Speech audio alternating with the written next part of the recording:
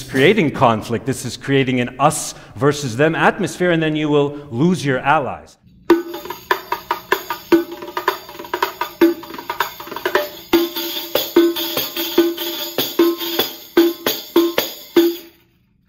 My name is Karim Nagi, and I am an Egyptian and Muslim immigrant to the United States. And for over 2 decades, I have been performing and teaching Arab music and dance to schools for children, in universities, and also in festivals. And between the dooms and texts, decorate, make ornaments using the fingers, yet keeping the structure of the wahda rhythm. 1, 2, 3, 4, 5, 6, 7. 1, 2, 3, 4, 5, 6, 7.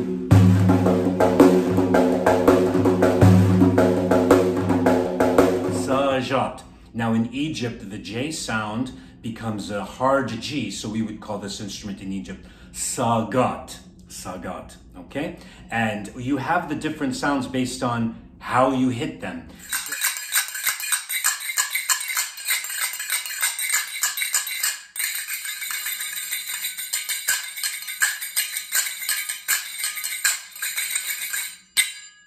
And so this is a drum that's great for line dancing like Debki, Raqs Asaya, the Egyptian stick dance, or processional dances that you'll see in Algeria or Morocco. So we can do a couple of rhythms. Let's do the Southern Egyptian Saidi rhythm.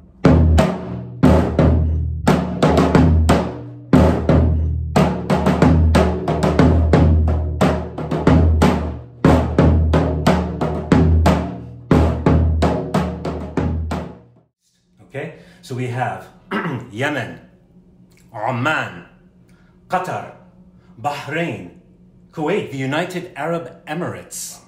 But let's do this instrument first, okay?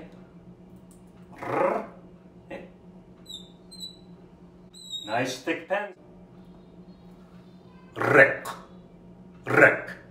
What do you think the difference would be in the sounds between these two riks, okay? Just let people under 10 years old answer. What do you think would be the difference in the sounds between the rik? Well, this one reflects.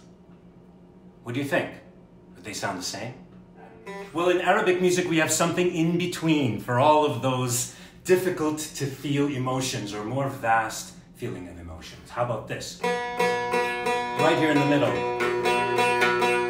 So instead of or, we have this one called rast. Let's try singing Mary Had a Little Lamb the Arabic way. Mary had a little lamb, little lamb, little lamb.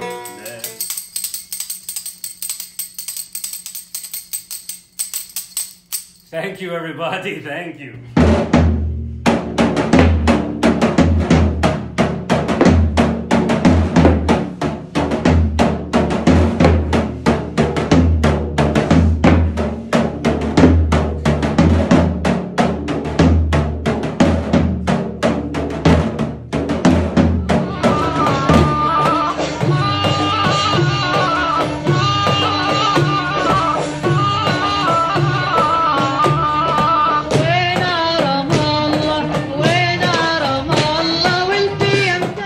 Also manipulate the moods of people listening. The bright and uplifting mood of Rast.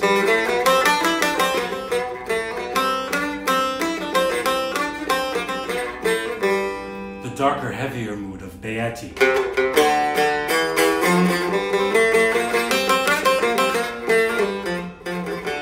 Those are scales, maqamat.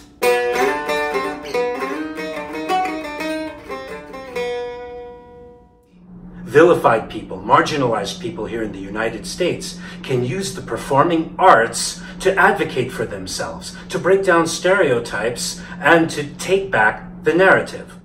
So this is the idea that I would like to distribute. Music and dance are for diplomacy and disruption. We can use them to create a dialogue among people who are unfamiliar and perhaps afraid of each other. But we can also use it for the disruption of a monologue by people who are trying to defame or dehumanize you.